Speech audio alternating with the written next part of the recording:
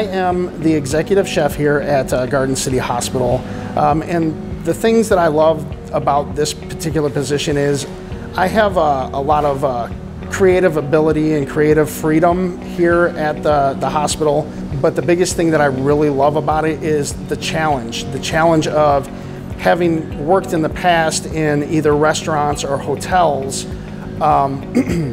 where butter, salt, heavy cream rule the roost.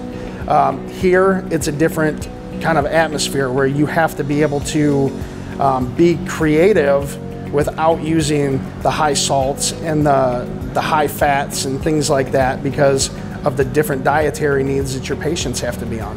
I graduated from the culinary program at Schoolcraft in '99, and I think a lot of people give community colleges a bad rap. I mean, when you think about it, it doesn't matter where you go to school, it's what you put into it and what you try to get from the instructors and the people who are around you to develop yourselves. You know, especially with Schoolcraft, their culinary program, with the chefs and the instructors and the things that they have there, they're just as top-notched, in my personal opinion, as some of the places like the Culinary Institute of America or Johnson & Wales. You know, at the time I was taking ice carving classes. The chef Dan Hugler, you know, really taught us a whole lot. You know, he was really into us doing competitions. He was really big in getting us involved in doing different things for bettering ourselves. Chef Chris Misiak, you know, he taught me a lot. I would get up real early in the mornings with him, and we would go down to the produce terminal in downtown Detroit, you know, at least once a week. And he's the one who basically taught me, you know, this is what you need to look for in the freshest of fresh ingredients. And we would go down there and we would pick out all the ingredients that we would be using on the upcoming menu in the American Harvest restaurant.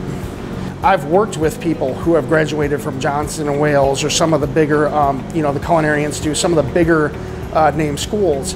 And honestly, you know, when you talk to those individuals and you hear about how big their class sizes are in comparison to how big the class size was at Schoolcraft, I feel like I got more of a one-on-one education in being able to develop my craft and my skills a little bit better than being put into a mass classroom situation.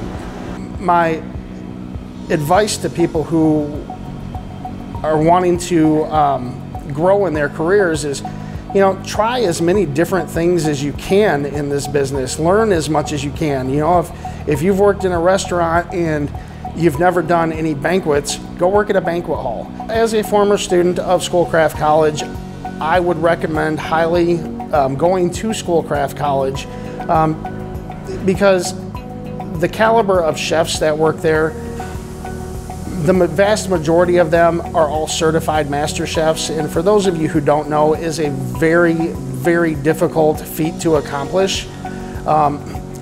And their goal by instructing you is to educate you on proper cooking and the techniques and developing your skill set and your culinary career moving forward.